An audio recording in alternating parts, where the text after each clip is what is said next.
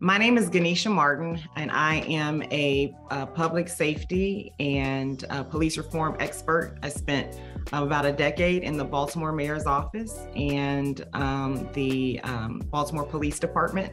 And now I do police consulting work across the country, where I hope to bring police and community to the middle to create sustainable solutions.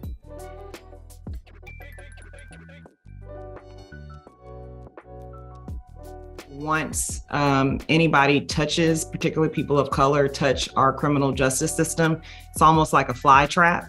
And it's very hard to extricate yourself if you do not have connections and you don't have finances. And it's just really a vicious cycle, because once you're in the criminal justice system, then it prevents you from being a productive member of society in a lot of different ways. And we just really haven't figured out a systemic way to fix that. I came into policing with a very hefty distrust of police because of experiences that many people in my family had experienced, particularly the men. And so two things that happened that were very pivotal for me. One was going to a police funeral, where it became very clear to me that the worst thing I was going to do was give a bad interview that day, or, have a bad PowerPoint presentation, but that my life was not on the line every day that I went to work. And so that shifted me in my thinking. And then the other one that still drives me today is I had someone who's very close to me who was arrested all within the same 48 hours in the same city, but different jurisdictions. And the first police officer used excessive force, was very disrespectful, used all sorts of unconstitutional policing tactics against someone who was probably in the middle of a mental or behavioral crisis. And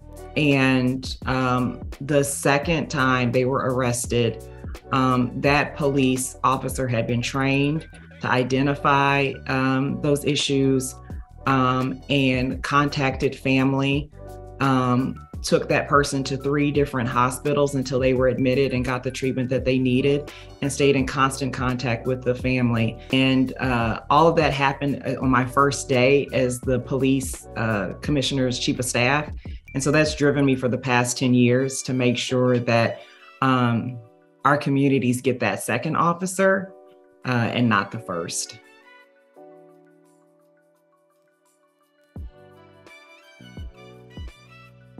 I was interviewed earlier, and that's one of the things that I said, and even I said this at George Floyd. I said, it felt like we were at this inflection point, after Ferguson, and then after Freddie Gray, and then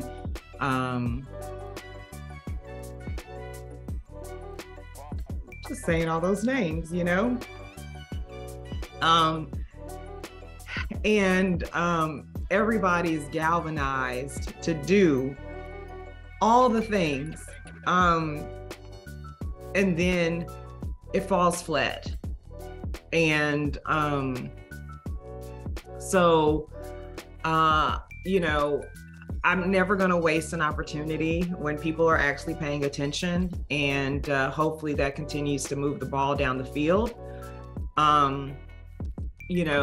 What I hope happens, and what resonates, and if there's roles for everybody, and there's some people that I think you continue to push for the legislation, and do some of the things that have been traditionally done. But for me, I want to do something different. I want to focus on the why and the how. Why could you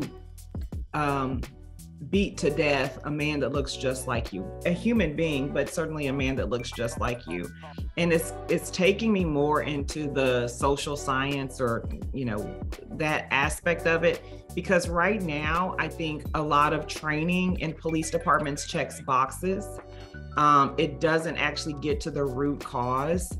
And so, I feel like we have to just look at the whole system in a different way, and account for the human beings in the system, and then also the system in and of itself and what we're asking police to do.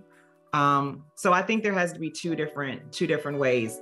You can't do anything, and sometimes it's easier to push to get more expeditiously the things that you've already been pushing for, like legislation, George Floyd Justice and Policing Act. I would encourage people to continue to push for that.